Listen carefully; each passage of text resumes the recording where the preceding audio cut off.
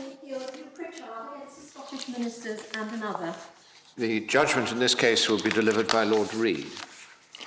This appeal has been brought by a resident of St Andrews who is concerned about Fife Council's policies for the future development of the town as set out in the Fife Structure Plan for 2006 to 2026.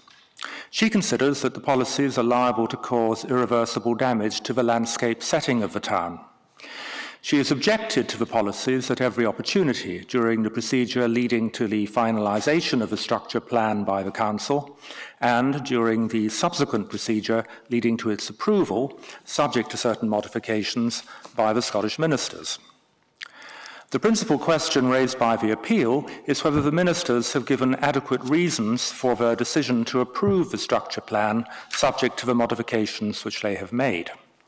The appellant submits that the reasons given did not adequately address her objections to the minister's proposed modifications, and that there has in consequence been a failure to comply with the requirements of the relevant legislation.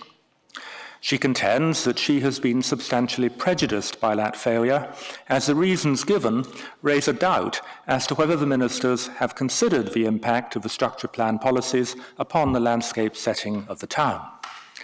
That contention was rejected by the Court of Session, both at first instance and on appeal to the Inner House, and she has appealed to the Supreme Court against their decision. The Supreme Court unanimously dismisses the appeal. It does so on the basis of a detailed consideration of the minister's statement of reasons and of the other documents which have to be considered along with it, including a strategic environmental assessment carried out by the ministers.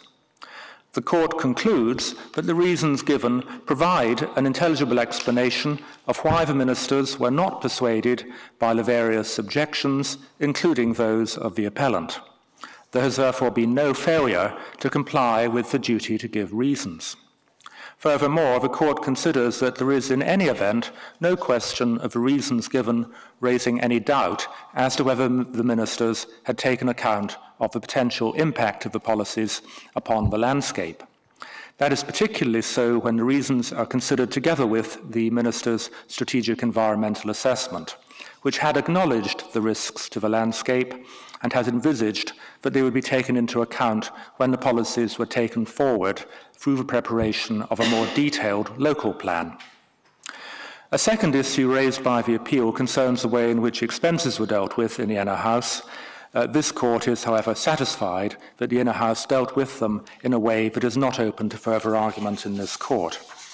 Finally, the Court adds some observations about the types of case which are appropriately brought to this Court and explains why this appeal did not fall into that category.